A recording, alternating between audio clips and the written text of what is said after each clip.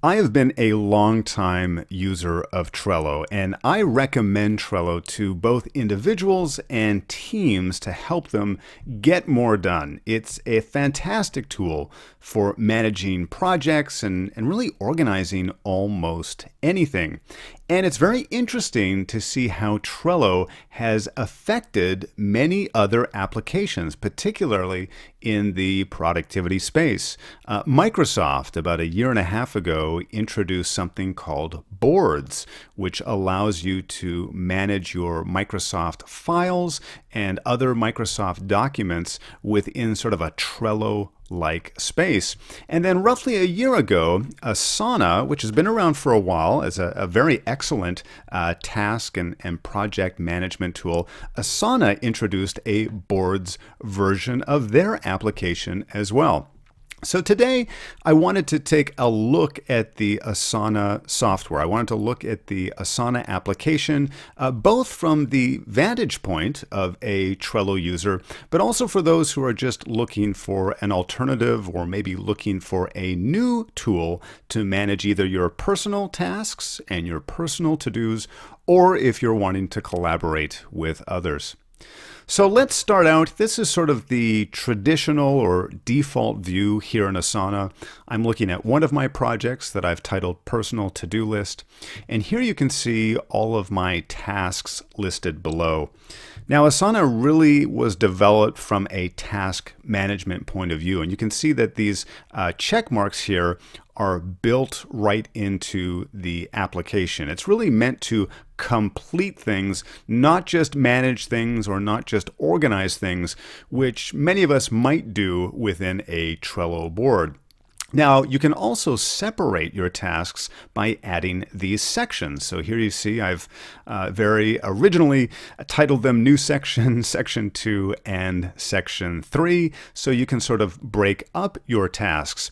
However, it should be noted that if you go to move your sections, it does not bring the tasks below them with them. And I found this kind of surprising that, the sections weren't grouping together the tasks that are below them there. So there might be some other interesting ways in how you can break up your sections and how people are using sections within Asana. But I found that a little puzzling at first when I went to go and move around my sections. In terms of the tasks themselves, very similar. It's a drag and drop system, so you can reorder them or group them any way you like.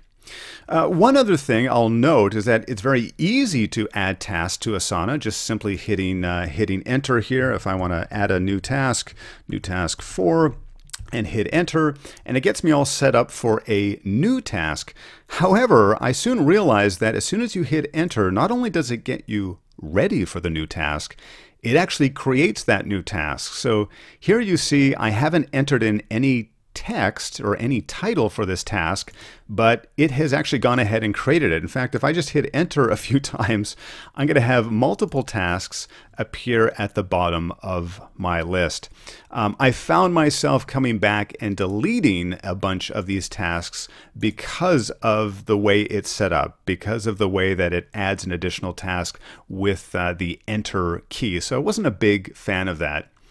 Let's move over here to the right-hand side of the screen, and you can see by selecting any of your tasks, it will give you a split screen view, so you can still see all of your tasks on the left-hand side, but now we get to see the guts or the details of a particular task. And for Trello users, a lot of this looks very, very familiar. We can assign a task to either ourselves or someone else. We can give it a due date.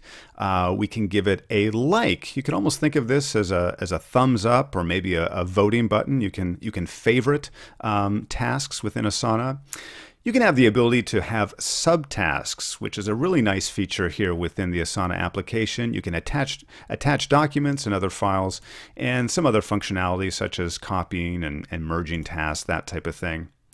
Now, another thing to note is that you also have the ability to have a task appear in multiple projects, right? You may have a single task which will benefit or is applicable to multiple projects. So you can see here, this particular task exists in both my personal to-do list project, but also in my new website development project. So they can exist in multiple places. And then down below, we've got some of the regular stuff, the title, the description. Here you can see I have an attachment as a part of this task, and you can see the image here as well. And at the very bottom, you have a comment section where you can have a discussion with other members who may have access to this project. Now, I will admit this detailed view of the task did leave me feeling a little cramped.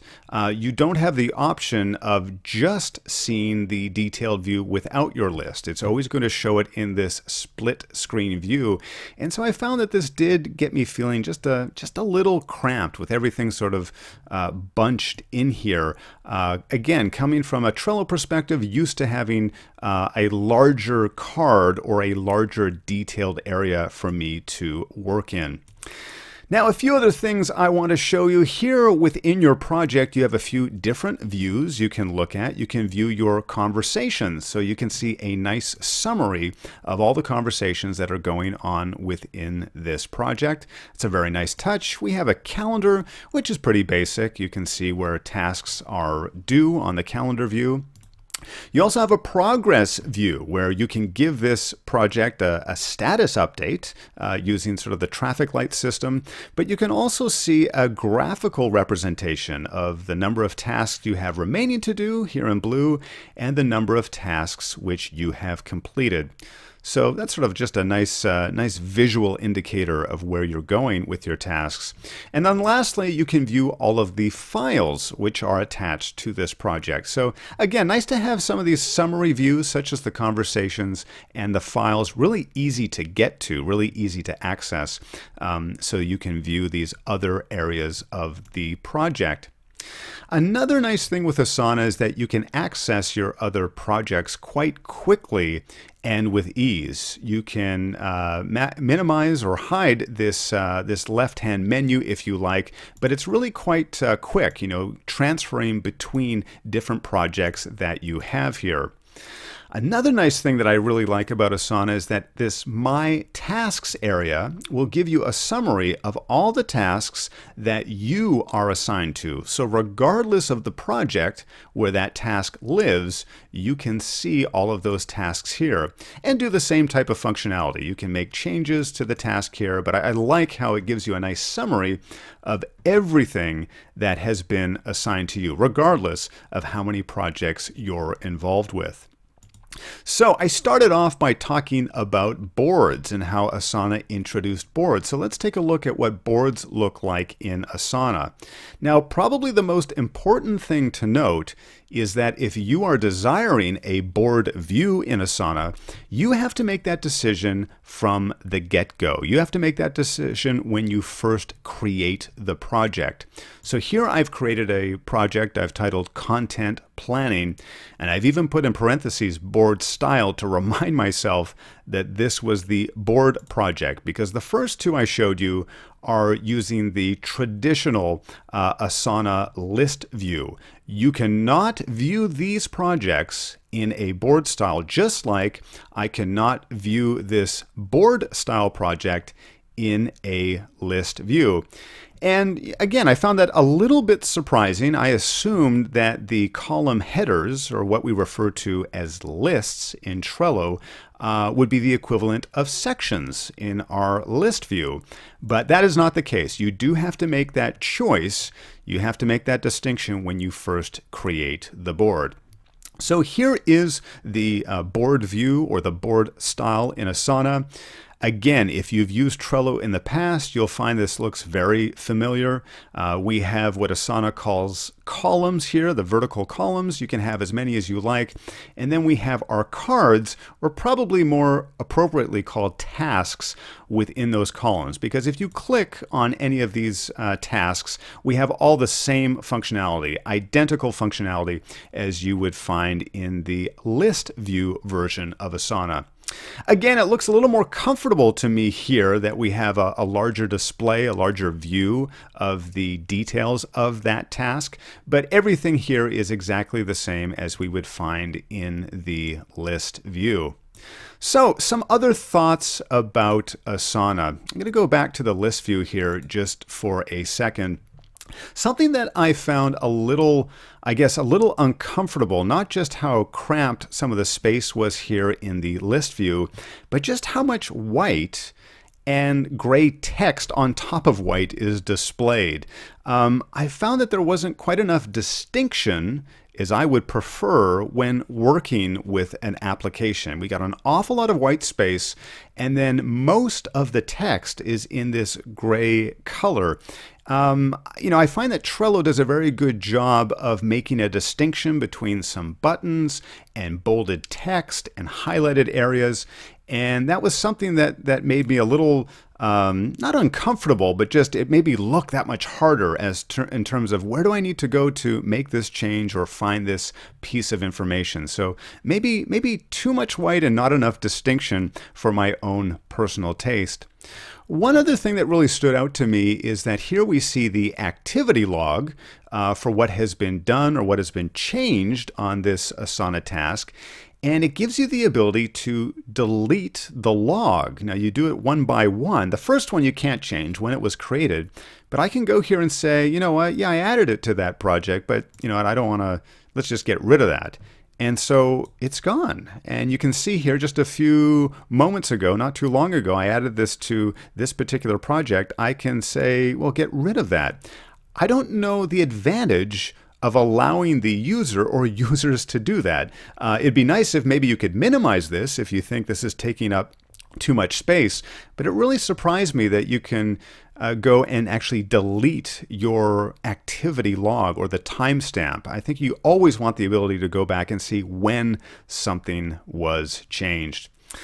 So there you have it, Asana somewhat through the eyes of a Trello user or a Trello expert. Which one is better? It's going to come down to personal preference and what you are trying to accomplish, what you are trying to do. I would love to hear your thoughts about Asana and also Trello. What do you use these applications for? And which do you think shines brighter depending on the circumstance? What do you use these particular pieces of software for? If you like this video, I would encourage you to give me a thumbs up down below and be sure to leave a comment as well. I would love to hear your input and also hear what are some of the other pieces of software, other types of videos you would like to see here on the Simpletivity channel. And if you haven't already done so, please be sure to subscribe. We would love to have you as a part of the Simpletivity community. Remember, being productive does not need to be difficult. In fact, it's very simple.